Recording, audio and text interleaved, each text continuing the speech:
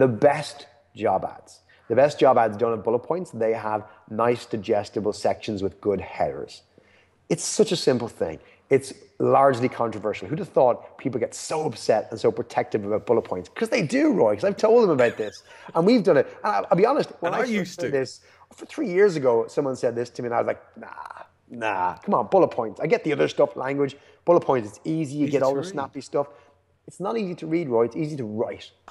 Yeah. And that's why I think we've become obsessed with it, right? Yeah. Because good text and content online never follows that format. Start writing your job ads more like the articles you read every day.